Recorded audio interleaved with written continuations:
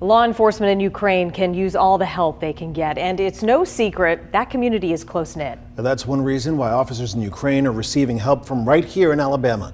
As WVTM 13's Chip Scarborough explains, deputies in Jefferson County are stepping up to help those who need help the most right now. For police officers on the front lines in Ukraine, it's like nothing they've ever experienced before as Russian forces invade their country. Mike Hall spends a lot of his time in Ukraine training those officers who are facing their greatest challenge yet. In the last 2 weeks, they've had 550,000 calls of service. They have a 102 line, like our 911 line. Hall has been in constant contact with members of the Jefferson County Sheriff's Office throughout this crisis, letting deputies know how they can help those officers who are working nonstop. And so that's kind of, what's really pulling at our heartstrings to make sure that our brothers and sisters of the badge are safe and have what they need as much as we can. A page has been set up on Amazon with the items most needed to help Ukrainian officers through this trying time. Hall says the Ukrainian police force has stood strong the whole way through. There are about 30,000+ police officers in Ukraine. 30% of them are women.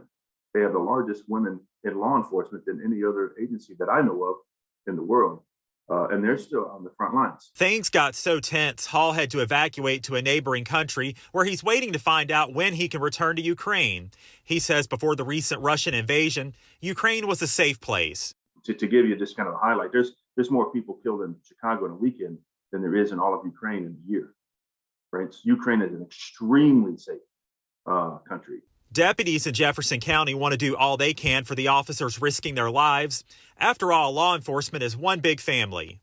Can you imagine what it's like for them while they're trying to, answer their calls and keep their communities safe while there's a war going on around them? Those overseas are extremely grateful for the relief being sent their way. For instance, thermal underwear. It's snowing in Ukraine today. Right? It's cold. They're outside. We need gloves. We need regular underwear. We need socks. We need toiletries. And it's not just law enforcement officers who can help. The general public can too. In Birmingham, Chip Scarborough, WVTM 13.